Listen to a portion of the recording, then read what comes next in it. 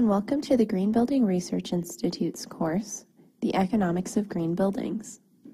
This course will provide an overview of some of the economic issues associated with green buildings and look at how viable green building practices are from a financial standpoint. I'm Rebecca Jo Brown, and I will be leading the course today.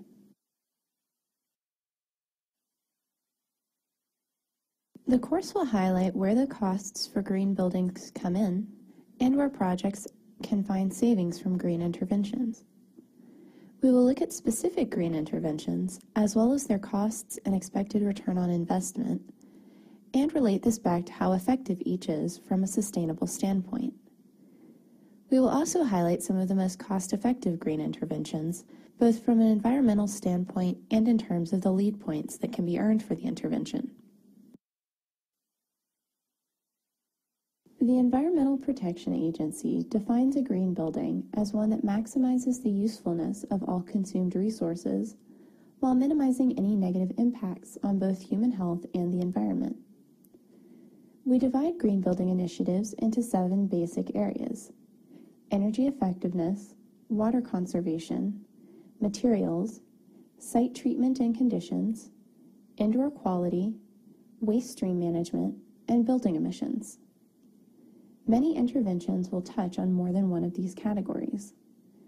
For instance, installing windows to provide daylighting will decrease the energy used for lighting and improve indoor quality, but may result in more energy being used for thermal conditioning if the windows used are not well insulating.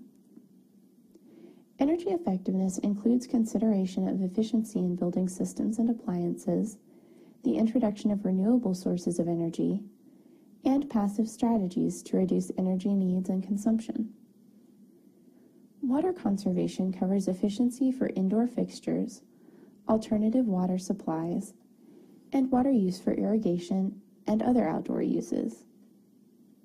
The materials arena encompasses the life cycle impacts of the materials and products used for a building project, including their embodied energy and other environmental impacts.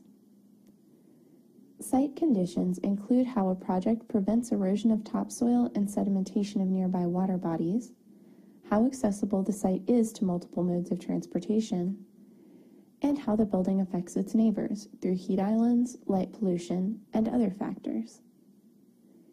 Indoor quality refers to occupant experience of the space. Daylight, thermal comfort, ventilation, air quality, and any conditions that would affect the health of occupants fall into this category. A project's waste stream is how much waste it produces and how this waste is disposed of. Provisions for recycling or other forms of waste diversion would fall into this category, as would source reduction, less waste to dispose of in the first place, and purchasing policies that specify products that are cleaner to dispose of.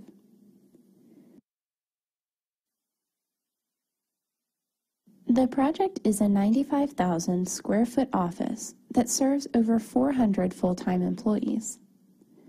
One of the most effective cost-saving measures that was employed was setting the green targets early on. The project team identified a 40% reduction in energy costs over a conventional office as a design goal and LEED Silver certification as another. By incorporating these criteria from the start, the project was able to exceed the second goal by earning LEED Gold certification. These goals were crafted from a partnership of the tenant and the developer, and the LEED rating informed the base rent cost in the lease that was crafted.